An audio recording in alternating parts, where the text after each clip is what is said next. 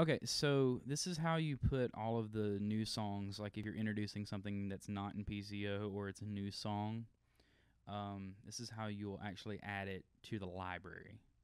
So what we'll start by doing is first off, you want to do this part. Definitely do this from a computer because you're adding files and you're doing all kinds of stuff like that. So do it from a computer. It just makes a lot more sense. It's a lot less headache. Um, but you'll see this when you log in. Just come up here to songs and it'll pull up the just an entire library. So you can see everything we've ever done here. Okay, so I'm actually going to add a song in for the sake of doing it. So you'll typically click Add Song.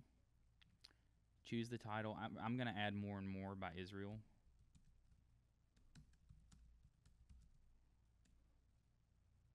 Typically, it'll pop up right here, so you can just see BJ Putnam, Israel Houghton. That's definitely the one. Doesn't really matter, I guess. So right here, I always put the version of the song that we're doing for the sake of not getting confused if we do another version for something else. So if we're doing one in youth that's by Jesus Culture or something, and it's the same song, we want to specify that. So here we'll put Israel Houghton. And for the meter, I happen to know that it's in 4/4. The BPM, you don't have to put this, but it would help us out tremendously.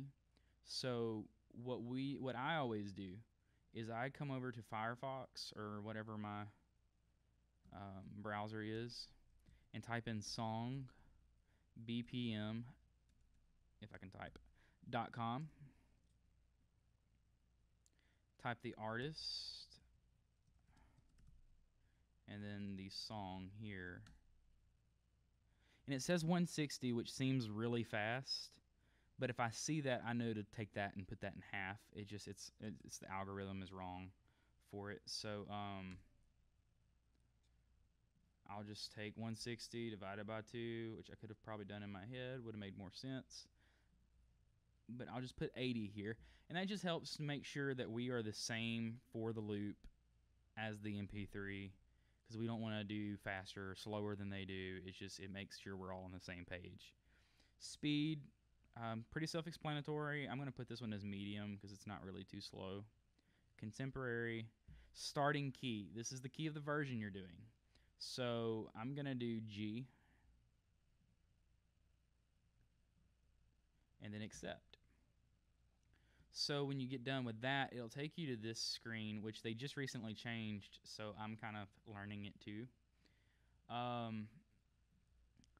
But basically, it's pretty self-explanatory, though. You see files are right here, so you'll actually add a file, and then this is where you'll link everything up. So if you did vocal parts or whatever, something that's broke down for you, whatever it may be, I have a chord chart right here.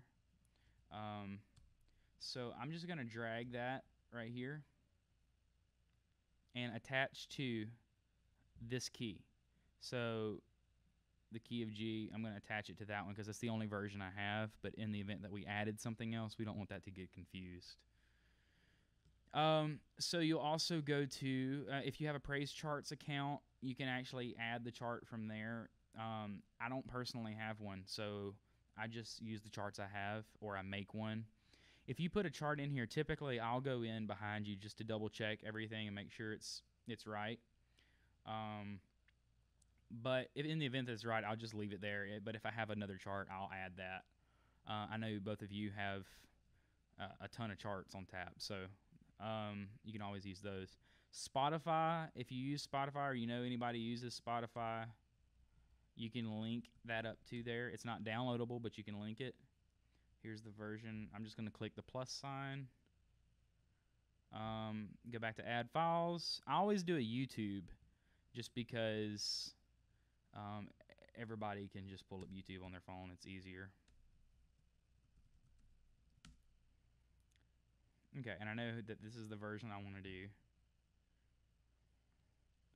Okay, and then you're done. Unless you had vocal parts or like typically if it's a song that I have a multi-track for, I'll go in behind you and put If I have like a version where it's just guitar in it, or just drums, or just bass, or just vocals, I'll put that in there for the band to reference. But and it just kind of builds our library and make sure we have all the resources that we need on tap. But it's just mostly working together, making sure we get everybody kind of contributing to this to make sure that this is as easy week to week as it can possibly be. And that's it.